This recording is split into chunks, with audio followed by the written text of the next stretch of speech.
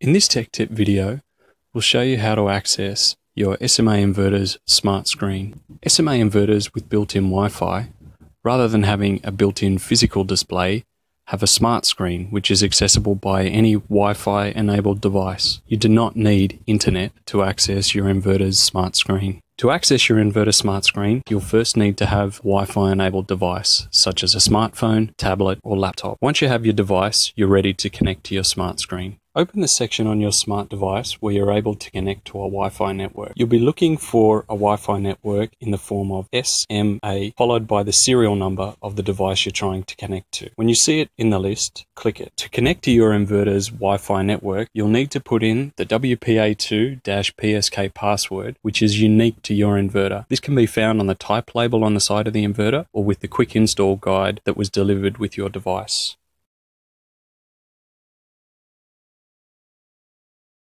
We're now connected to the inverter's Wi-Fi network. You'll notice that it says no internet. That's because the inverter is not an internet router. It's only broadcasting its own Wi-Fi signal. To access your inverter smart screen, open up a web browser. In the address bar, type the following address: 192.168.12.3.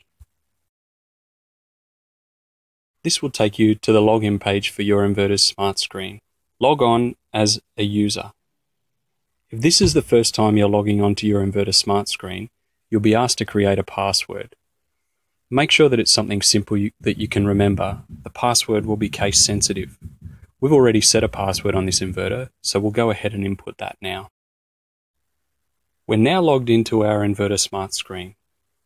On the home page, you can get a quick overview of what's going on with your inverter, such as the device status, which might say OK, or if there's a red light displayed on the front of your inverter, the device status here will show what the fault is that is causing the inverter not to function correctly. You can see the current power that your inverter is outputting displayed in watts. And if your site has an SMA energy meter as part of it, you can also see the current consumption of your house.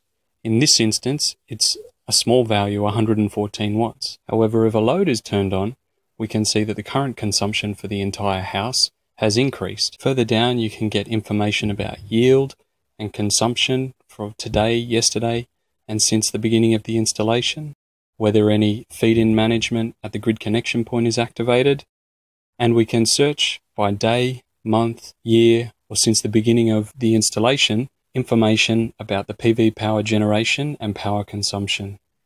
Finally, at the bottom, we can get some quick information about the network connectivity of our inverter, with the Ethernet IP address indicating the inverter is connected via an Ethernet cable to an internet router, and the WLAN IP address indicating that the inverter is connected via Wi-Fi to a local Wi-Fi network. If we see the menu in the top right-hand corner, there are a number of options available, such as instantaneous values, where you're able to see the instantaneous DC and AC values of the inverter. Device parameters, where we can change some aspects of the inverter, such as the Wi-Fi network that it might be connected to.